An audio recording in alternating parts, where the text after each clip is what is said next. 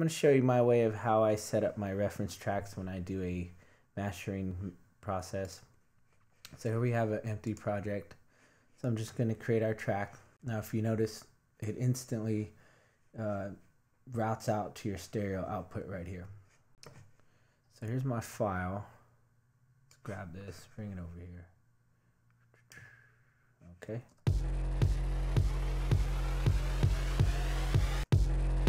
So that's what I got to work with.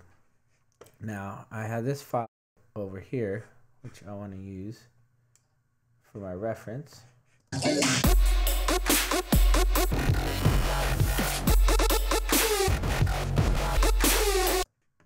Now if you notice, they're both routed to stereo out. So if I start setting up my master chain here, let's just say we put on some kind of EQ and then just a limiter. Okay, and let's listen to my track. I do something.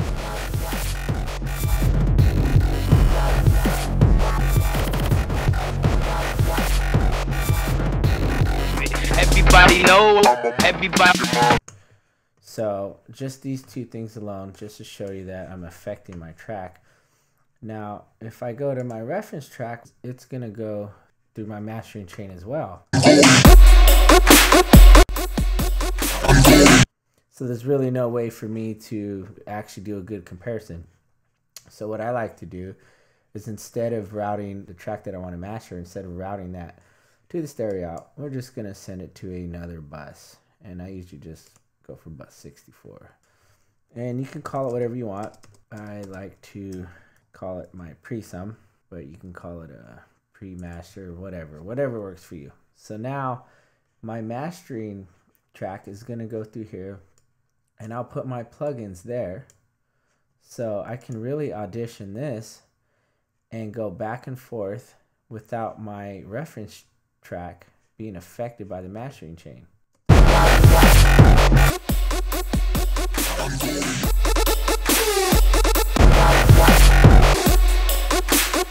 Everybody know. Here's the setup I have for this little beat I made up. Now I have 2 copies of the mix, and there's a reason why. So my first track here is feeding to my summing chain, or my mastering chain, whatever you want to call it. Okay, and then I just have a good old copy of the same thing, but going straight to stereo out. So this way, whatever I do here, I could compare what I did to the original mix very easily without having to go through, turn these all off, or do any kind of weird thing. So I'll show you going back and forth between them.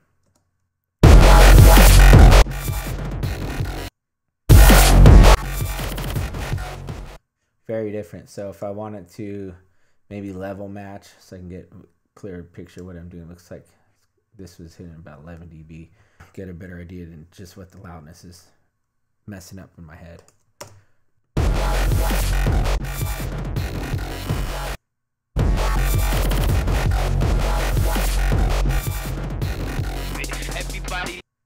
Everybody. So I can hear any changes I made to that.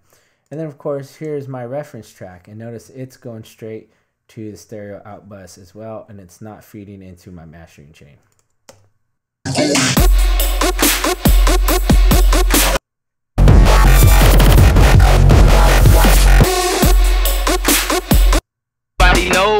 Everybody.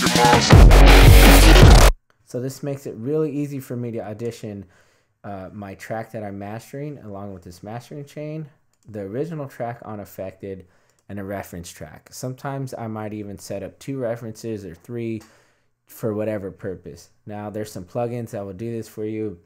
I prefer to do it this way. It's just my personal workflow. I kind of don't trust plugins that do that, but feel free to try them out. I hope this little tutorial helps you. Let me know what you think.